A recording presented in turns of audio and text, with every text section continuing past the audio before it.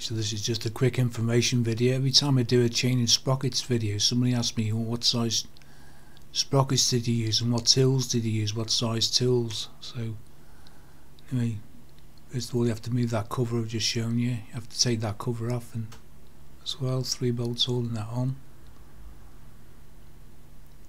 It's all part of the speedo sensor thing.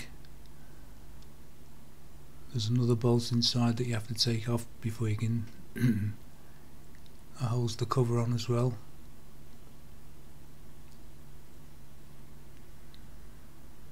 Now then, this is a tool you probably won't have, but you'll need to buy if you haven't got one. I had one in the garage. So it's a 36mm socket. It's got to be a deep socket as well, to fit on the sprocket nut to get that off. So it's 36mm, in case anyone wants to know. That's the size you need if you want to do this job.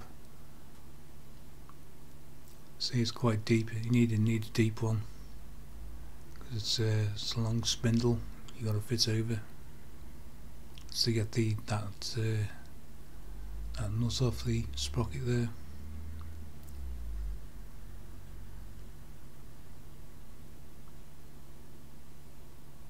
Take that off, and then you obviously have to flatten that washer first before you can take the nut off.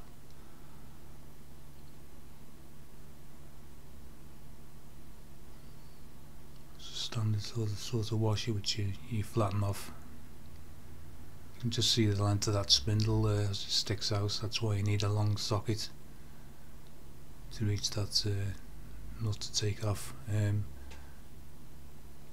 Size of the chain you need is a 525.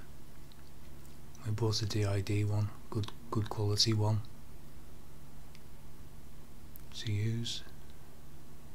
The chain I'm using, it's 118 links, so it's a 525 118 link chain you need for this bike. The standard sprocket is 42 teeth on the back, so I bought a 43, one tooth larger to go on GT1. And if you can read that, that's the one I've got. The front sprocket I bought a 15 tooth because the standard ones are 16 tooth, so I'll change that to a 15.